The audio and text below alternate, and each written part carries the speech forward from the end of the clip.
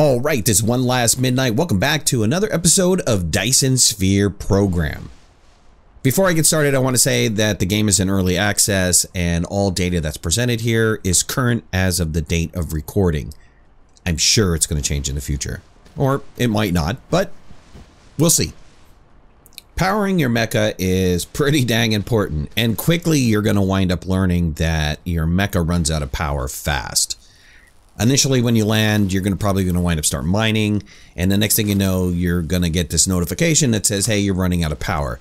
Luckily, when you break down Icarus, you wind up getting 5 hydrogen fuel rods.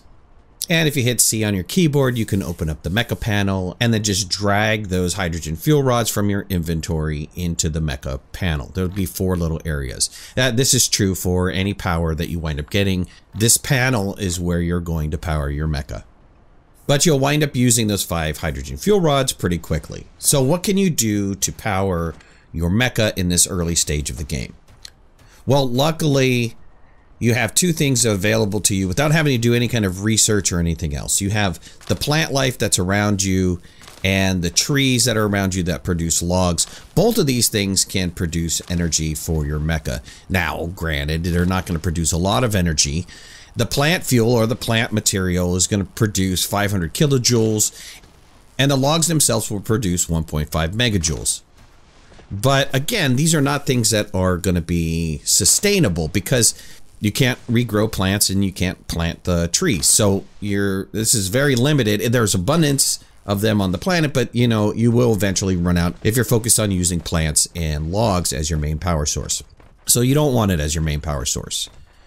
What you want to get relatively quickly is to unlock electromagnetism, which will give you mining. And then as soon as you start mining, then you could start mining coal, and coal is something that can be burned to produce energy for the mecha. Coal provides a pretty decent power source in this beginning stage. It produces 2.7 megajoules of energy, and you're going to be using coal for a while. Coal is going to be your friend. So make sure that you have an area set up to store some coal because you're going to be using that quite often. Your next power source is probably going to be energetic graphite, just because it kind of follows the same theme. You don't have to go in these orders. Obviously, you could pick any research that you want to, but since some of this research is linear, you're going to wind up coming across one of these paths, depending on how you choose it. But graphite, from a value standpoint, is probably the next in line. It's going to require some research. You're going to have to research smelting purification in order to unlock the energetic graphite. But then once you get it unlocked, you can actually produce graphite in one of 2 ways. The easiest way is converting 2 coal into graphite through the smelter. And you can actually produce graphite pretty quickly. And it's a great power source because it provides 6.3 megajoules of power. And once you're out of coal and you're producing the energetic graphite, chances are this is going to be your main source of power for your mecha. For a little while anyway. As part of the graphite process, there's actually another process that you can do to create power, and that's diamond power. Now you're going to have to research the crystal smelting in order to produce diamonds. But you can use diamonds as a fuel source for your mecha. The reason I didn't want to include this is because it's such a minuscule amount of power that it wasn't really worth it. But I figured if I didn't include it on this list, somebody would come along and say, hey, you forgot diamond. So here it is. Diamond, it produces 900 kilojoules of power, and it can be used in the mecha as well.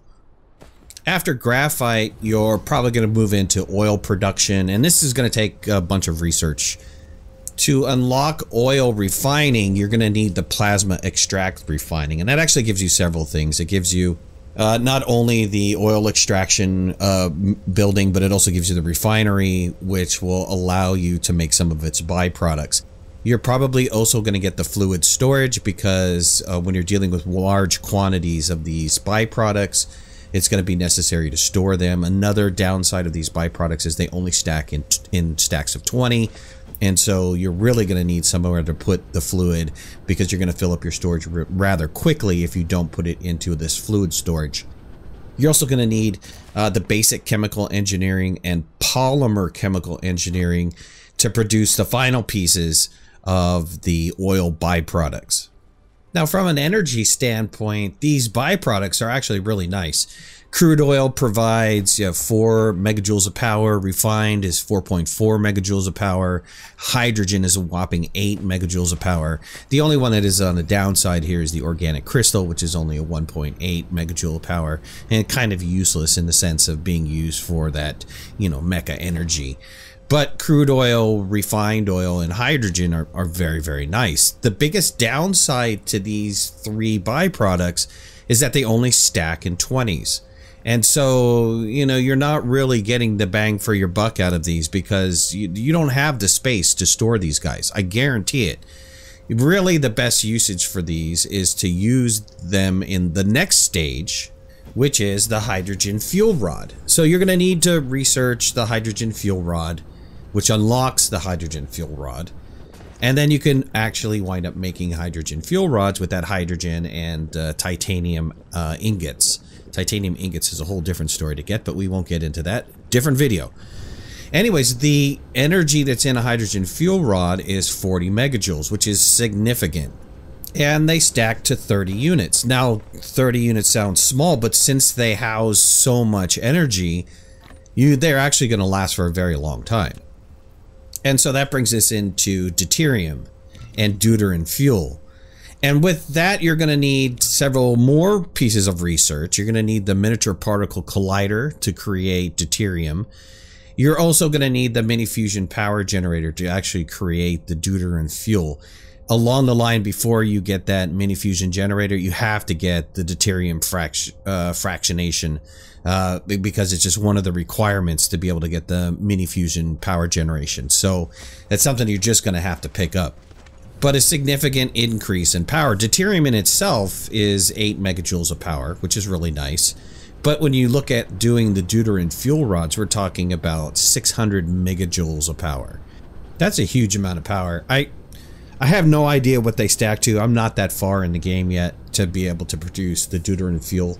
I'm pretty close, but I haven't built the production lines for it. I think I have it unlocked.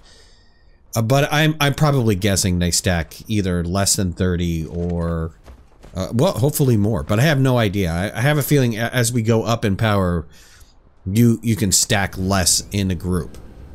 And that brings us to antimatter. Now, antimatter fuel, you're going to need the controlled annihilation reaction. And let me just tell you that the prerequisites for research is pretty much the entire tree to be able to get here.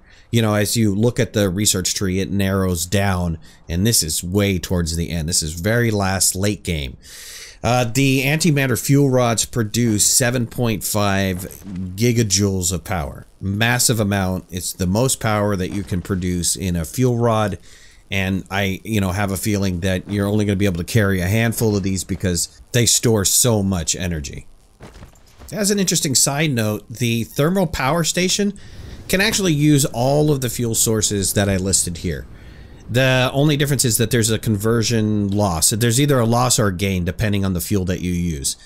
Most of it is at a negative side, but there are some fuels that do give you plus positive conversion rate. So if you had an abundance of these fuels, you could always burn the rest of them at the thermal power station if you want to use them up. Well, that's it for me. I hope you guys enjoyed this video and learned a little bit about your mecha powering. If you like this video, hit that like button. If you're not a subscriber, please subscribe. I'd love to have you in the community. If you want to follow me on any of my social media, you can find the links in the description below, and make sure to hit that notification bell. That way you know when I go live and when I post new videos. I'll talk to you soon. Thanks a lot. Bye-bye.